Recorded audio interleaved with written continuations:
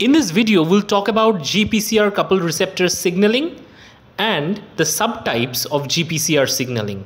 So this is included in the cell communication and signaling playlist. Definitely watch that playlist for all high quality content. Stay tuned till the end. This is a slightly longish video, but if you stay tuned till the end, it would be totally clear to you. We would talk about what is GPCR signaling, why it is important in physiological context. Then we talk about the classification of G protein coupled receptor signaling, and lastly we'll talk about the regulation of G protein coupled receptor signaling. So all of these concepts are based on fundamental textbooks, so this would give you a total textbook like feeling. What are G proteins? They are molecular switches that can transmit cellular signal, and they are regulated by GTP and GDP. So they have switching capabilities. That means they have an on and an off mode, and this on and off mode is dependent on whether they are bound to GDP or GTP. Now G proteins can be monomeric, can be multimeric. There are trimeric G proteins as well. Monomeric G proteins are associated with processes like vesicular trafficking, cell locomotion, etc. Trimeric G proteins are associated with cell signaling. In this video, we are going to focus mostly on the role of trimeric G proteins and the coupled receptor in the cell signaling pathway. So GPCR signaling can be broadly divided into three halves. So G alpha S signaling, G alpha Q signaling, and G alpha I signaling. So all these things are based on the alpha subunit composition of the trimeric G protein. One by one, we are going to talk about all of these. First, let's begin with G alpha signaling. So G alpha signaling starts with the membrane bound GPCR, which is a 7 transmembrane domain receptor. It is always bound to trimeric G protein.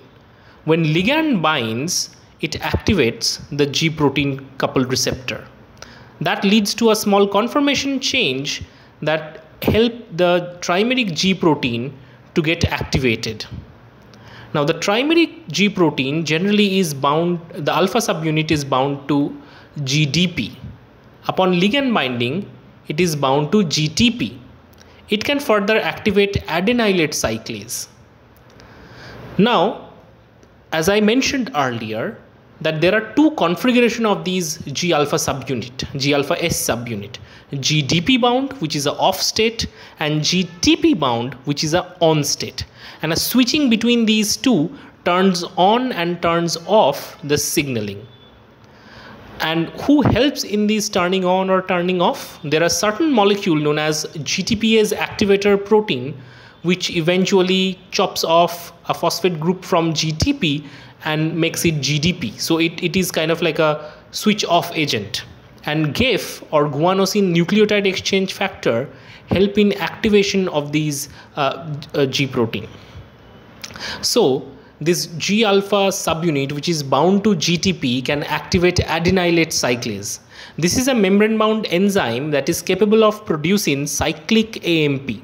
Cyclic AMP is a second messenger. We have a different video about several types of second messenger in bit more details. If you want to learn about that, click on the I button and you would land on those videos. But anyway, ATP get converted into cyclic AMP molecule. Cyclic AMP is distinct from any other molecules inside the cell, making it a good candidate for becoming a second messenger. Now, only one cyclic AMP is not produced. Multiple rounds of cyclic AMP production happens. Cyclic AMP eventually can bind to protein kinases known as pKa or protein kinase A. Now it has two kind of subunits, regulatory subunits which binds to cyclic AMP, and catalytic subunits which dissociates upon cyclic AMP binding and can translocate into the nucleus. So this catalytic subunit eventually moves to the nucleus, and this gives rise to nuclear kind of outcome. So it binds to the specific region in the DNA, and its binding is associated with CRIB and other proteins. Ultimately, it recruits transcription factors that allow transcription of several genes involved in this GPCR pathway. One thing to note that GPCR pathway has that amazing capability of signal amplification. That means, let's say one ligand binds, it activates the GPCR. GPCR further activates several of these G protein molecules or G alpha subunits. Several G alpha subunit along with the adenylate cyclase is capable of generating multiple cyclic AMP molecules. So at each step, what we see is an amplification of the signal. So by the time it reaches the nucleus, the signal is already augmented and amplified. So overall, it's important to note that adenylate cyclase can convert the cyclic ATP to cyclic AMP in normal cases. Now, sometimes what happens, this GPCR signaling goes wrong in disease condition. One example is Vibrio cholerae infection or cholera. Cholera toxin can actually make the G alpha subunit to be constitutively active. That means active always. Imagine the signaling never switched off. That leads to several rounds of cyclic AMP production. When cyclic AMP concentration is too high inside the cell, it actually lead to opening of several channels such as CFTR that allow chloride to diffuse out. And this chloride lead to an ionic disbalance which allows water to also move out. This creates the diarrhea in cholera. Now let's talk about G alpha Q signaling. So again, we are talking about different types of G proteins coupled receptor signaling, and the main difference lies in the G alpha subunit. In this case, the subunit is G alpha Q subunit. G alpha Q subunit is associated with GPCR, but G alpha Q subunit does not activate adenylate cyclase. Instead, it interacts with phospholipase C. So upon activation, this G alpha Q subunit activates phospholipase C. Phospholipase C can cleave off specific lipids in the plasma membrane and generate second messengers like IP3 and diacylglycerol or DAG. IP3 can eventually diffuse inside the cytoplasm and can bind to IP3 receptors present on the endoplasmic reticulum. That leads to calcium influx into the cytoplasm. So cytosolic calcium levels would go up. And this cytosolic calcium change is kind of sensed by molecules like calmodulin. Now calmodulin bind to calmodulin kinase, and this calmodulin kinase lead to phosphorylation of several downstream targets. Many of these downstream targets are regulators of metabolic pathway. Some of them are cell surface receptors. Some of them are transcription factors which upon phosphorylation might translocate into the nucleus. And this is how the cellular effect of the GQ signaling is brought about. Also, it's important to know that diacylglycerol is another second messenger. It can bind to protein kinase B, which can further phosphorylate several downstream targets. Now let's talk about G alpha I signaling. Again, the difference lies in the G alpha subunit. So G alpha I subunit has its own function. Instead of activating adenylate cyclase, it inactivates adenylate cyclase. This is the biological response. So the GABA receptor, which is a neurotransmitter receptor, are metabotropic receptors that mediate slow or prolonged inhibitory action in the nervous system. And these are actually G alpha I type of receptor. So GABA binds to the GABA receptor subunits, activates specific ion channel, and now in this case what happens? So the G protein subunits dissociate. The gamma and the beta subunit activates the GERK channel, which allows potassium to move out of the cell, and the G alpha I subunit actually inhibits adenylate cyclase. So when adenylate cyclase is inhibited, voltage gated sort of like ion channels gets also disrupted. So calcium influx is prevented. So cation influx is prevented in the cell and the cation outflux is promoted. That leads to its biological effect. Now G-alpha S signaling is really important in biological and physiological context. Now we always see G-alpha signaling regulation in glycogenolysis. So it happens in muscles and in the liver. Imagine a scenario when you are chased by a mad dog who wants to bite you. So obviously you have to run the hell out of there, right? So your muscle needs a hell of a lot of ATP in a very short duration of time. How it would generate the ATP? It would break down glucose. After a point of time, there would not be enough glucose. So the muscle's glycogen would be broken down to glucose to fuel the muscle with energy.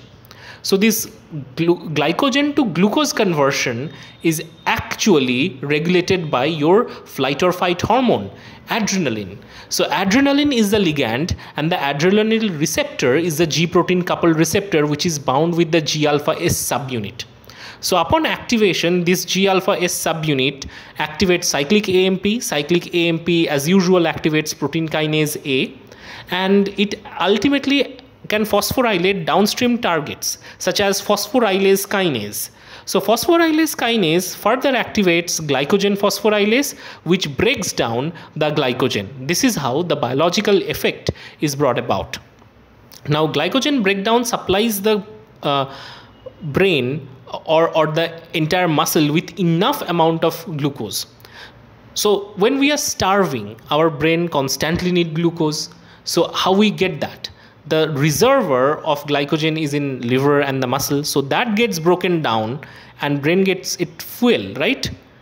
Other than that, there are several kind of specialized G protein coupled receptor paradigms. For example, the G olfactory or G-olf receptor. So the olfactory receptors in the nose that helps us to recognize smells are actually G protein coupled receptors. Now in this case, when an odor molecule binds to the G protein coupled receptor, it leads to activation of adenylate cyclase, which produces cyclic AMP. Now this cyclic AMP, instead of activating protein kinase A, it activates certain cyclic AMP gated channels or CNG channels that allows cation molecule to flux inside the neuron, making the neuron more positive and allow the neuron to fire an action potential. Not only smell, but also when we see things, our vision is actually controlled by G protein coupled receptor signaling. That's a different regime, slightly different. So if we zoom into our retina, there are rods and cone cells. Now inside the rod cells, there are rhodopsin. These are actually G protein coupled receptors, which are light activated. So here the ligand is basically light. The light actually converts 11-cis retinal into all trans retinal, which leads to a conformational change and allows activation. So these retinal is actually derived from beta carotene, the source of vitamin A. So basically all trans retinal help to activate the transducing G protein. This transducin is actually bound to GDP, and eventually it gets activated and it is bound with GTP. And this active transducin can actually activate an enzyme known as cyclic GMP phosphodiesterase, whose job is to break down cyclic GMP. So normally cyclic nucleotide gated channel allows sodium to be influxed into the cell at every time when the light is not there. So the neurons of our eyes are always in a depolarized state in absence of light.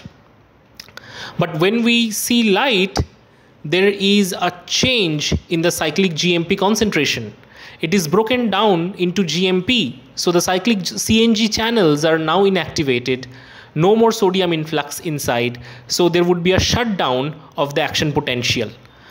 So that means whenever there is a light, whenever there is dark, these neurons are always firing action potential in a depolarized state. When there is light, they are in a hypopolarized state. And this is kind of like a binary signal that we recognize in our vision process. Anyway, it is important to note that, again, in our eyes, this signal amplification process is happening. One molecule of rhodopsin is estimated to activate 800 molecules of transducin, and eventually 4,800 molecules of cyclic GMP can be broken down. So at each step there would be signal amplification that actually allows us to amplify minute details, lower light intensity inside our eye. So it's pretty fascinating. Now, other than that, we need to look at the regulation of G protein signaling. Whenever we talk about any signaling pathway, we need to understand how the pathway is regulated and how that pathway can be shut off. Because if any pathway or circuit is switched on for all the time, it would lead to a detrimental biological consequence. So obviously we looked at one way by which the pathway can be shut off. That means just switching between an active and inactive configuration of the G alpha subunit. If it is GTP bound, it is switched on. If it is GDP bound, it is switched off. And we see how cholera toxin, how diphtheria toxin can alter these activation states. But other than that, there are regulators of G alpha subunit which actually prevents the rephosphorylation. Now there are specific kinases which phosphorylates the receptor, and that phosphorylated receptor binds to a molecule called beta-arrestin, which eventually binds to molecules like AP2 and lead to clathrin mediated endocytosis. So obviously if the signaling receptor is taken inside the cell, there is not much receptor present on the surface to initiate new signal. That's how a signaling response can be shut off.